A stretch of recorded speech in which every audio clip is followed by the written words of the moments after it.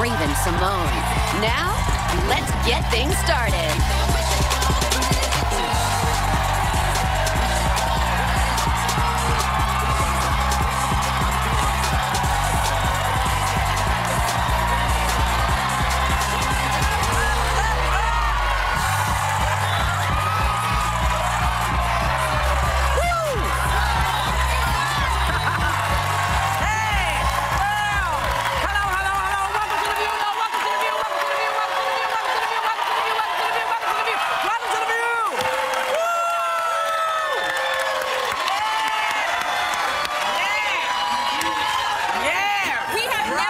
Tell an audience to calm down. Yeah. That was awesome. I don't know.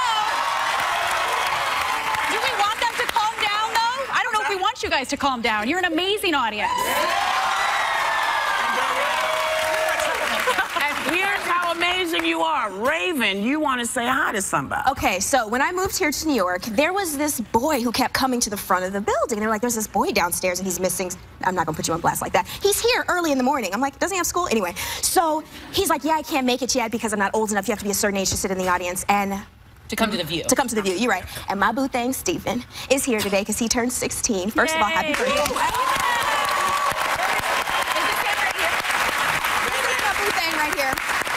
And I just want to say thank you for coming. My mom doesn't even have this mug, so here you go. Happy birthday.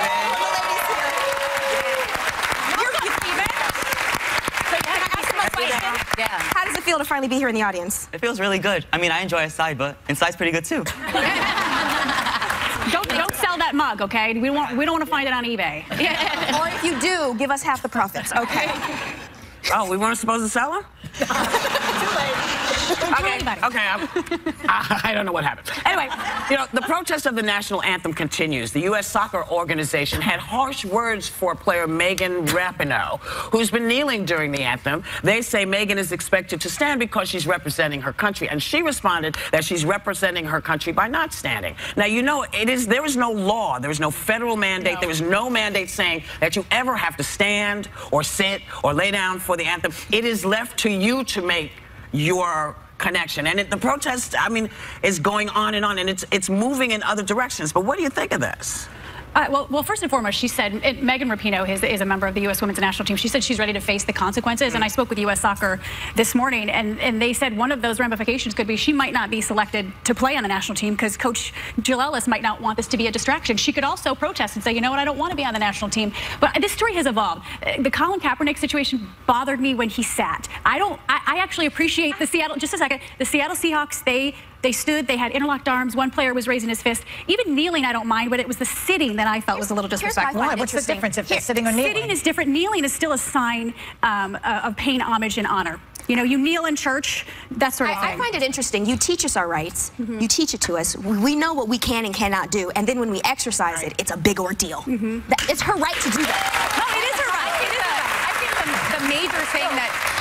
The thing that I've noticed most, like I didn't know how I was going to react at first, and my opinion has evolved a little bit. The thing I love is it's peaceful. Yeah. Too often in our history, we find times where we had to fight and people were going at each other. If you want to gently do this to make a statement, we should all applaud that it's peaceful. Yeah. That's all. I'll applaud. You know, like that's important.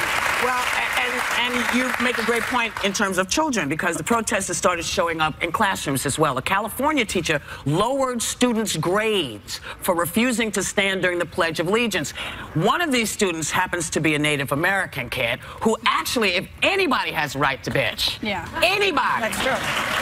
And she's been doing this for probably 7 years. This has been her way of saying, listen. So why now? It isn't because they're noticing. They're noticing. Oh, they're noticing it. But now. she's been doing it for the past 7 years because for her as a Native American, you know, that pledge doesn't represent her. Let's break down the pledge, right? I pledge allegiance to the flag of the United States of America and to the republic for which it stands, one nation under God, indivisible, with liberty and justice for all. So my question is, what's a republic? What are you talking about when you say republic? Because I just learned it. I don't know what it means. The republic means we pledge loyalty to our government, which the republic is where people choose others to make laws for them.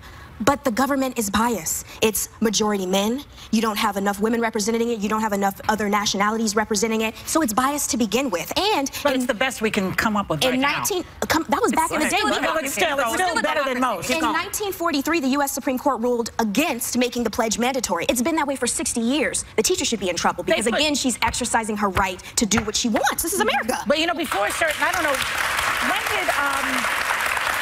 when did under God go in? I believe it wasn't always there. It wasn't always there. A lot of people don't believe in God. They have to say it anyway. So there's a lot in there that's loaded. Well, you don't have to say it. It is you don't have to. You don't have to.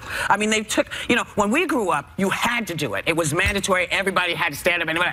But they don't do that in every school every day anymore. What would have happened to you growing up had you decided not to say it? Oh, probably. We would have been vilified. The teachers would have been upset. They probably would have spoken. My mother would have been upset. Everybody would have been upset. You know, but then, you know, in my case, I looked at those young athletes who spent all their time working to make America proud, had stood there like this, and were vilified for it. You know, and then I look and see there are other athletes more recently who have lied and just, you know, I mean, I'm okay with you not standing if you're not lying about stuff and making America and Americans look bad. How old is this girl? She's I forgot. She's in high school. High school, and she's been doing it for years. I think the other thing that's really notable here is that she cares enough to be involved and stand down and make a statement. We talk about kids that are apathetic, that don't use their right as the vote comes to them at 18. They maybe don't use that. It's good to have someone that cares. She'll be voting. It seems like it's trending, so people are going to be doing it. And I think too, you know, you raise an important point about Native Americans, and you know, we still call the football team in our nation's capital the Washington Redskins, and for the Native American community, the Redskin, that term, that connotation, is the most offensive way that you can describe somebody of Native American descent. Well, half our we have a history of slavery in this country. I mean, people have to acknowledge that. Did you learn about it when you were in school? They never mentioned slavery to me. Oh, never? We learned it. No, I was in the South. We learned about the Underground Railroad. I learned nothing. They taught me nothing. Just like, you know, I mean, they taught us nothing about the Holocaust or slavery. Well, here's what I can tell you about slavery. I had to learn all about it by myself. People get very upset when you talk about slavery. What? And they say, well, why are black people always saying it's so hard to catch up? Well, because we weren't able to do any of the things that white Irish people coming over to this country, immigrants coming over, we had no rights. So we couldn't own, you know, stock in the railroad. So we couldn't have, you know, 3 or 4 generations of millionaires. We weren't allowed to have any of that. So we're playing catch up. And we're playing catch up all the time.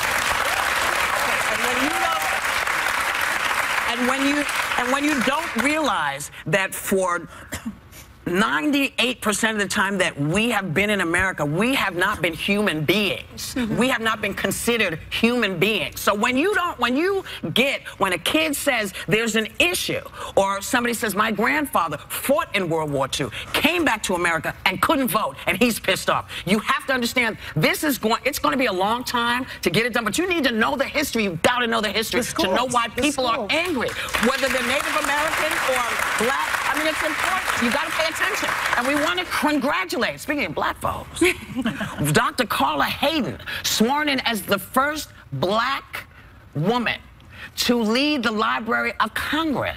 Amazing. I think, is she the first woman? Is she the first woman? And she's the first woman and the first black woman to lead the Library of Congress. Things are happening. They happen slowly, but when they do happen, we're going to tell you about it. We'll be right back. Coming up, Donald's latest birther bombshell. Whether this will be his last words on where President Obama was really born. So looking at a fun fact. Research claims that the average length of sex is 7.5 minutes. It takes me that long to get my shirt off. I'm signing up for 45 minutes at least. 45 minutes? Oh my God, I'm exhausted thinking about what you do at night. Make time for The View, next week on ABC.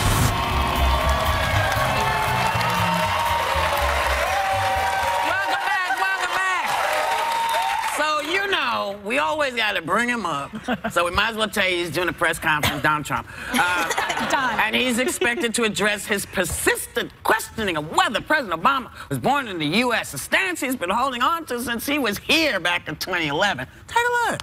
What? Show his birth certificate. I think he probably... Because I have to, and everybody else has to. I want him to show his birth certificate. There's something on that birth certificate that he doesn't like. Oh, my God. When you become a president of the United States of America, you know that he's American. I'm sorry, that's BS. I'm It's like, I learned in school Hawaii is part of America. Yeah. Call me crazy. You know what? Maybe Donald doesn't know Hawaii. You know what? Maybe he doesn't know it's a state. Maybe he doesn't trust the government. I'm sorry. Isn't the government smart enough to know who's from America and who isn't? They hired him. We hired him for 2 terms. We know he's American. They're not going to let anybody run that can't win. He has never said this about anybody else. No. Just the first black president. Let's call it what it is. You know, but I mean, what doesn't make any sense to me is geography says, it's a fact, Hawaii's been part. Bette Midler is Hawaiian. Okay? Does that mean she's not American? What the heck? So he made me crazy. He makes everybody crazy about it. Because he is, I guess they think, they keep talking about, but apparently this is what happened, okay?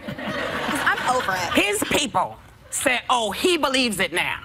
He hasn't said it, which leads me to believe, well, you're just trying to pad this so you can move on. Well, he's saying that he hasn't said jack. He's supposedly giving some kind of a speech at this time. Yeah.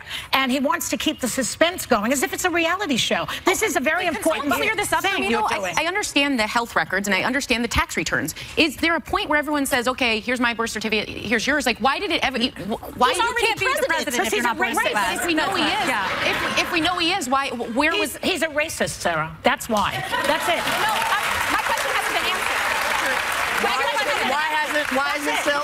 Oh, he's okay. He can be whatever he wants to. But here's my situation. He's already president. And Obama's saying back. He's saying see you later. Back. Because Donald does not. He doesn't have any. Listen, he's at the end of his bag of tricks. So he's now going back and starting at the beginning again. He's at the end of his bag of tricks. Can I just refute one thing, too? And I think the thing that was killing me is a lot of people, and of course, they sent this press release out saying that the campaign believes that Trump says that he's born in the U.S. now, and then they've got this big press conference today. But here's the thing, like, it didn't start from the Clinton campaign. Can we just shoot that down right now? It did not. He started it. He and other people like him. He perpetuated it. Hillary, it did originate in the 2008 race, which was very contentious between Obama and Hillary, but her campaign, she had nothing to do with it. And allegedly, if you go to PolitiFact, they'll tell you the whole story. It started with a supporter, with a Clinton supporter, but not anyone from the Clinton campaign. But at this point, it doesn't matter because he's gone. He's not even no matter what, it doesn't change the fact. Listen, I know that you probably don't know people who have a white mother or a black father, whatever. You've never met folks like this, I'm assuming.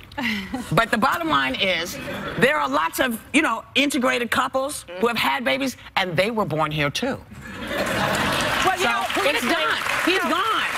The question is, why is this being brought up by the campaign? Again. Because he knows that he cannot get the African American vote. This is his way of adding to his, he thinks it might help. Why? We still like him. We still like Obama. Sorry.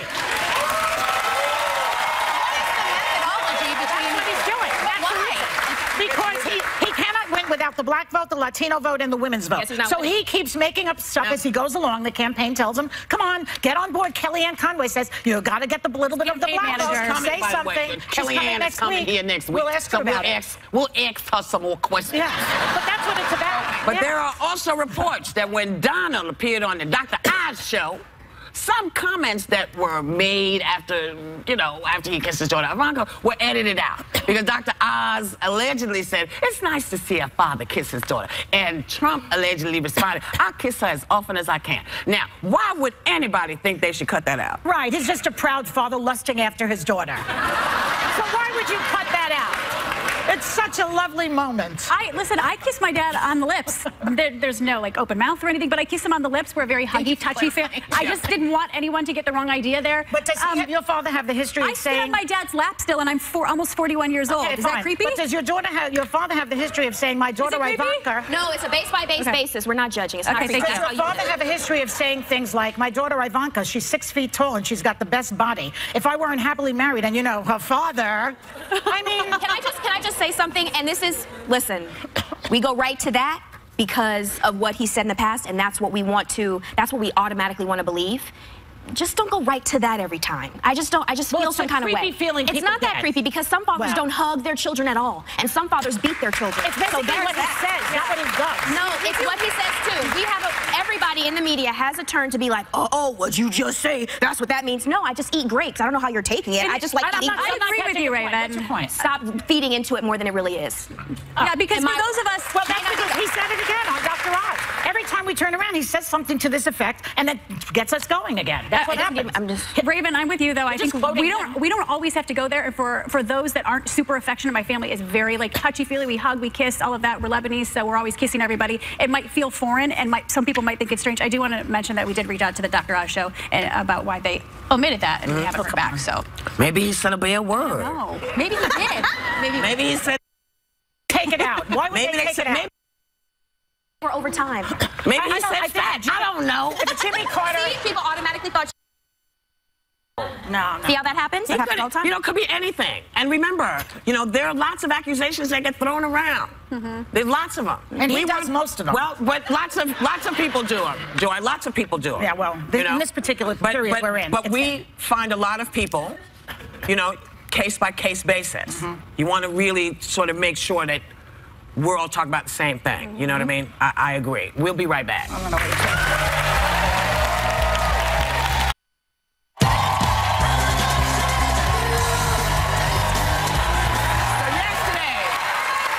Yesterday in Hot Topics, we talked about the New Jersey school teacher who taught his male students a little lesson about what it means to be a woman in America. Take a look. All girls get a 21% discount on all school-related items. Those in favor, please raise your hands. Okay. Those against. Boys must give girls a 2-minute head start between class periods. Please raise your hands. Girls. All right. Those against. I feel like woman empowerment should feel how I felt. Kind of unfair because it was only like 6 of us guys against 20-something girls, so I felt kind of unmatched. So I love that. It's one of the best. It's one of the best experiments ever, and that teacher has also been listed as one of the most influential educators in America. And then there's like he's. You know, also hot for People magazine. They love him too. Anyway, I don't want to objectify because he's yeah. Hold on. Just rest up. He's an amazing educator. Good. He's an amazing educator, and he's here right now. Give it up for Nicholas Ferroni. Hey, Nicholas.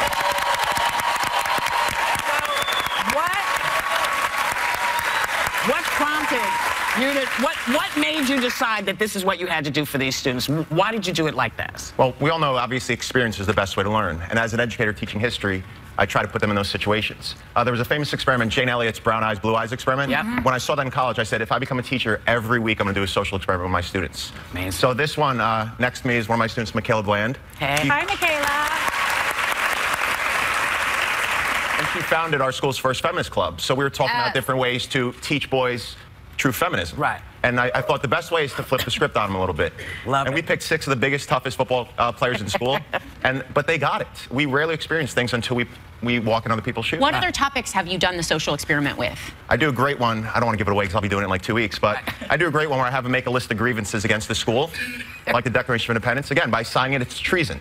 You know, how many of us say things, but we won't attach our name to it? And then I have my principal come down and basically say, you're going to get suspended, I'm going to kick you out of school, and then we see who keeps their name on the list and off the list. Wow. And I want to congratulate him for teaching LGBT history as well. Yes. Thank you very much.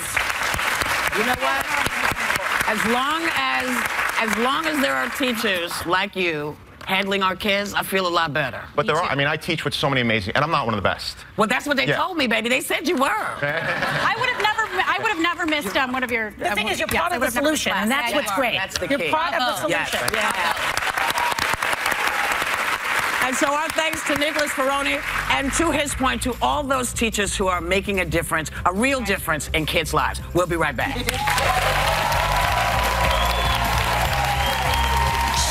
It's Sarah's birthday.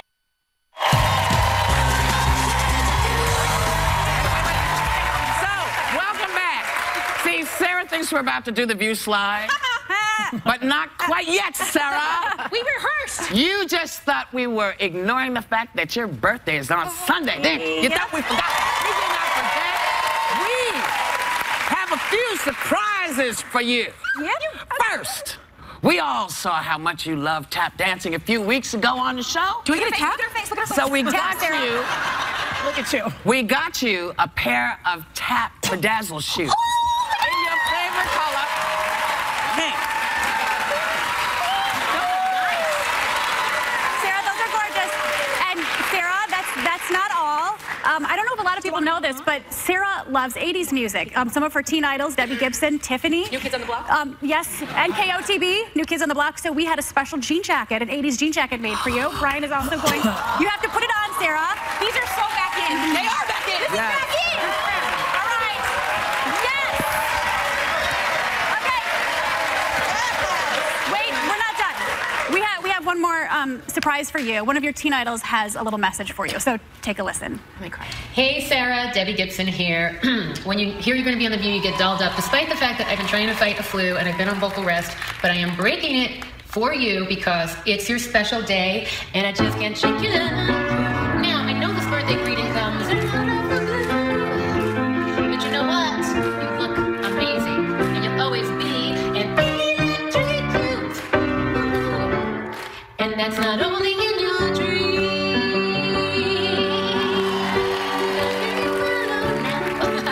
There doesn't seem to be. Wait a minute, that's not my song.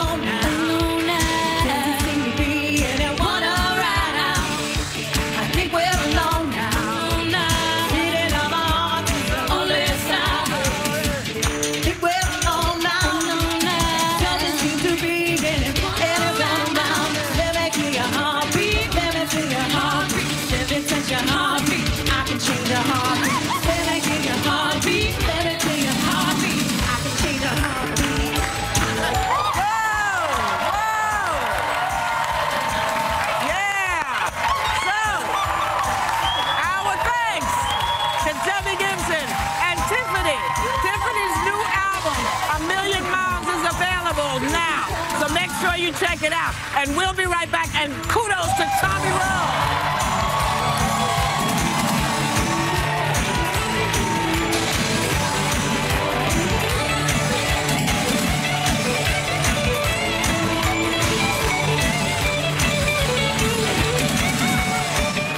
Next week on our hot topics are only getting hotter.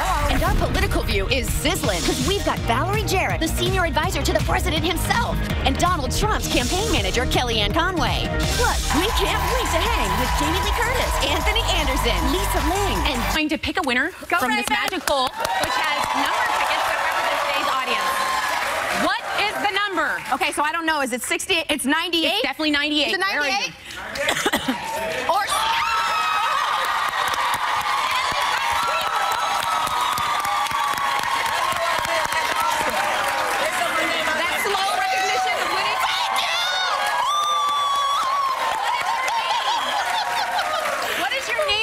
From? Crystal Jordan Early from Cincinnati, Ohio. Well, let's see where you're headed to on your vacation. You won a 5-night, 6-day trip for 2 with round-trip airfare to Playa del Carmen, Mexico, courtesy of Wyndham Rewards. The Viva Wyndham Maya, located on the spectacular shores of Riviera Maya, Mexico, is an unforgettable, all-inclusive resort featuring impeccable services and amenities, 5 on-site restaurants, nightly entertainment, and more.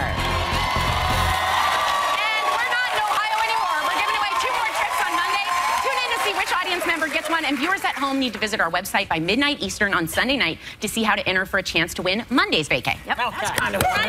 Yeah. Well, you know what? You know something, my friends? It isn't really a birthday party without some cake. There's cake? So a friend of Sarah's has a special delivery for her right now. Come on out, special person.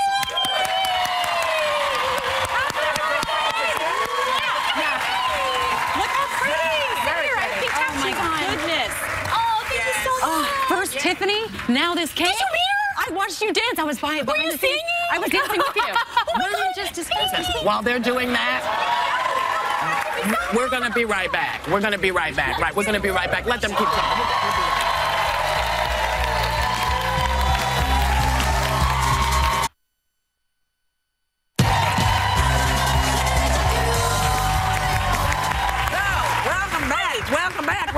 So, what are you doing for your birthday? Because your actual birthday is Sunday. Sunday. Yes. Okay, so what are you doing? We don't get to go to movies much because we have a baby. So I asked if we could go see Bridget Jones and eat popcorn and just have a couple hours by ourselves. You're not going to go see Don't Breathe? Go see a scary movie. No. Go see Don't Breathe. My husband won't go with me. I saw it. It was great. It's fabulous. Bridget Jones is out. Like, Sorry, okay. I don't. Do you know me? Sarah, it looks like somebody signed your jacket. What do you think about the performance? Oh my gosh, Tiffany, we sing this every week. It's my go-to karaoke song. I have choreography. I only showed a little bit. It was a teaser. Let's see the choreography. She has no tap shoes on. Oh, didn't you see the running as fast as we can, holding on to one another and trying to get away into the night? Yeah, these are real dancers. Did that mean they wanted us to stop? So, did you know that that's a remake? Did you know that that's a remake from a 60s song? The 60s, that song. It's a great remake, but I wondered if you knew that. She was the first for me, but I did know Paul McCartney was a Beatle. So. Oh, that's Did you know that The View has a remake too? You know, this is my first time actually talking about what you guys have been doing all week long, which is The View Slide. Oh, let me. We're still waiting to see yours. Check out our website to learn the moves, then upload your video and post it on social media with the hashtag ViewSlide, and we may feature it on the show. Take a look at some more of our famous friends and View fans putting on, you know, they're getting down with it. Go ahead.